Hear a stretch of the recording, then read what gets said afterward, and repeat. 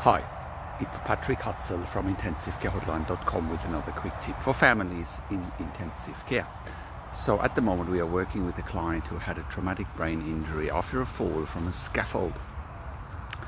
And that gentleman fell 6 meters down to the ground, head forward, a massive insult to his brain, massive brain bleed, ended up for emergency brain surgery with a craniectomy, which basically means they removed parts of the skull to deal with the increased brain pressures.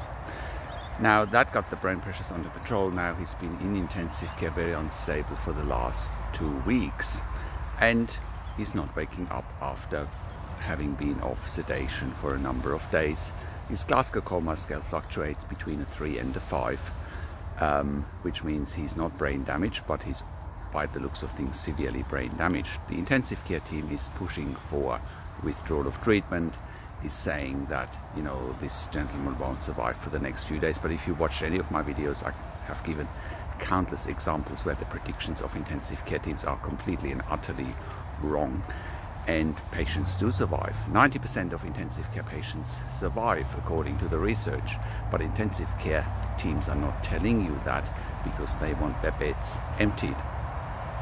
Cutting to the chase here, what the intensive care team is now doing, they're pushing towards end of life, they're pushing towards DNR, and they have not mentioned to the family that a tracheostomy might be the next step, because a tracheostomy would give the gentleman time to see what he can do, what he can't do. There's plenty of time to talk about end of life. There's no hurry, and it's not up to intensive care teams to deem what is acceptable for quote-unquote quality of life for a patient. It's up to the patient and it's up to the family and not to anybody else.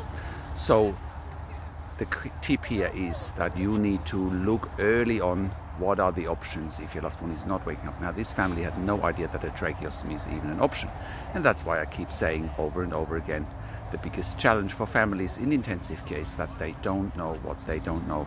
They don't know what to look for, they don't know what questions to ask, they don't know their rights, and they don't know how to manage doctors and nurses in intensive care.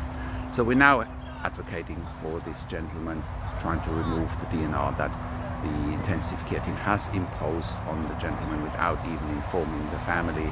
That is probably breaking the law, and we are in the midst of helping the family, our client, to revoke that.